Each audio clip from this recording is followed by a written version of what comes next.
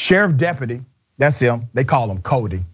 Cody decided to take the sheriff's office credit card and start paying off his personal bills. Well, Cody is now in the same jail that he used to be an officer at. Let me give you some background. This is in Floyd County, Georgia, all right? Floyd County Sheriff's Office deputies behind bars after being charged with improperly using department funds to pay personal bills. Now, I want you to see that face. Now, keep that face up there. See that guy? Cody Waters, sergeant, 24 years of age, ready to serve and to defund the police. You see, that guy is defunding the cops, okay? All right, he's been charged with theft by taking, financial transaction, card fraud, and violation of oath of office. Let me also give you some insight about his charges. They actually do plan to do something with him. I'm talking about the prosecutorial dynamic involved in his arrest. Here's how you know it, and I've been covering these stories for years now. Anytime a cop, typically, 9 times out of 10, when a police officer is charged with violation of oath of office, in addition to the other charges they're serious about prosecuting, when you do not see that charge and a cop is charged with other things and you do not see violation of oath of office, that means there's a fix somewhere. They are trying to figure out a way to let them go. They are trying to give them a way out because violation of oath of office is such a broad charge.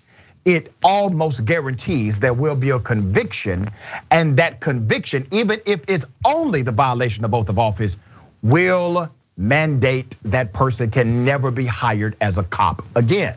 So I want you to always peep that when you see the charge docket of a cop.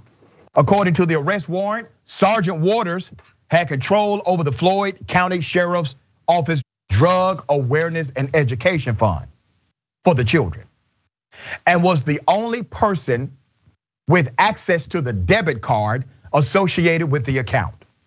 The arrest warrant goes on to say that Sergeant Waters used the debit card to pay his Georgia Power bill. Now, in his defense, that damn Georgia Power bill is serious in this state, okay?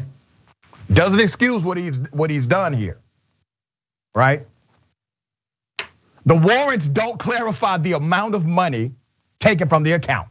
That means it was probably a lot. The Georgia Bureau of Investigation conducted an investigation after the sheriff's office noticed some account irregularities during an audit, all right? Well, the sheriff of that county, the elected sheriff, he spoke out immediately, handled it quickly. He did not wait for an investigation. They locked his ass up. Here's the sheriff taking a picture with Shaquille O'Neal. That's the big homie Shaq.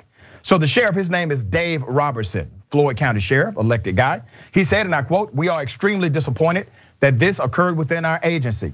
However, these actions cannot and will not be tolerated by anyone that represents our agency. We hold and will continue to hold our employees to the highest standards. Our office will continue to be transparent and accountable to the citizens of Floyd County," Sheriff Robertson said. Sergeant Waters is currently being held in the Floyd County Jail. Wow. You got to imagine those conversations. Now remember, he's a sergeant. He's a 24-year-old sergeant. That means he's a supervising cop. He has command. He's a supervisor. So now he is literally in the same jail that he supervised other deputies at.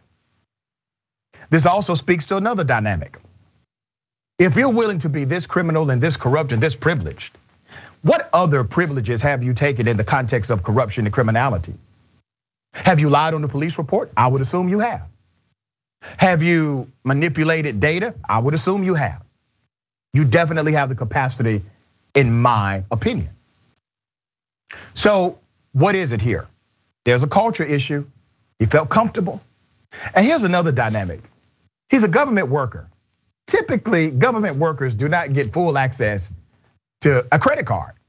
That's just 100. They stopped that a few years ago. But he does. Why? And it took them a while to figure this out, because the check and balance was not there available in real time. It took a minute. They had to look at the books and then do an audit. And then they found out what he actually did. Attorney thoughts here. No, it's funny. I thought you were going to bring up like negligent hiring, the fact that they brought this guy on. Like, it's like, this is a you issue, come on. And it's interesting because we have these conversations about when there are officers on the force who abuse individuals, violate civil rights. You always think you knew this when you hired him, you knew this about them, or you didn't do your due diligence when you looked up his background or even just did a psychological exam. And here, it really goes to the point of maybe you need to vet people a little bit better, because not only does poor vetting of officers end up with losing public confidence, individuals' civil rights being violated, but also clearly your own rights being violated and you being hurt directly by their criminality. So hopefully this encourages that department to maybe do a little bit more before they slap someone with a badge and a gun. And gave him an actual supervising role. He was a whole, what we call 3 stripes in the hood. This man was a sergeant, all right? That means he passed the sergeant's exam, which includes a psychological evaluation typically. Maybe he was able to bypass it. Sheriffs have the authority to bypass those exams. Police chiefs do not.